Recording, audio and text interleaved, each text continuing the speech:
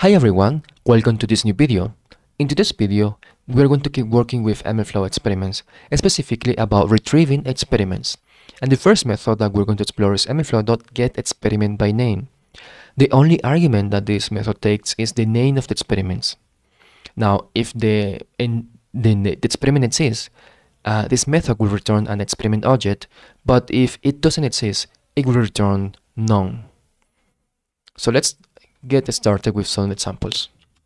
I'm going to set my tracking right.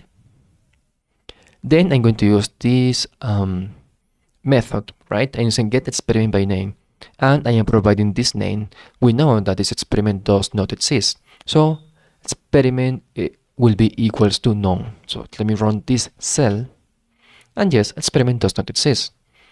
Now I'm going to provide the name of an experiment that I know exists, right? Like this one, creating experiments.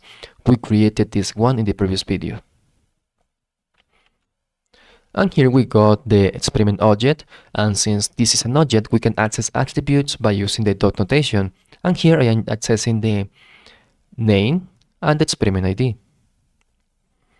And we can also show more information about this experiment. As you can see here, we have the experiment ID, the name, artifact location, life cycle stage, and tags. Now let's take a look at a different method, MLflow.getExperiment, and in this case this method takes the parameter experiment ID. Now this method returns an experiment object as well, but if the experiment ID is not found, it will throw an exception. Let's take a look at this.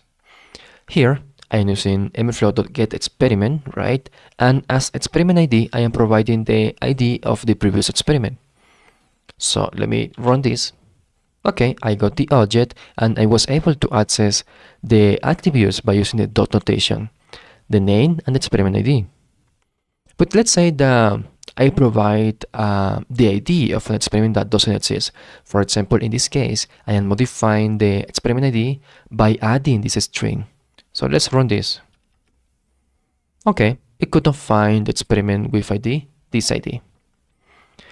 Finally, we can use MLflow.setExperiment to retrieve an experiment, because remember that when we want to set an experiment as the active experiment, we should use this method.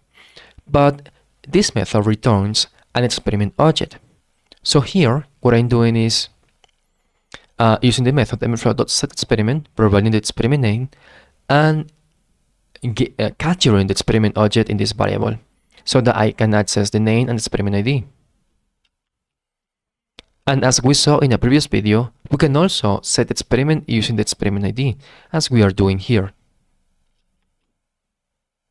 So that's it. That's all for this video. Thanks for watching it, and see you next time.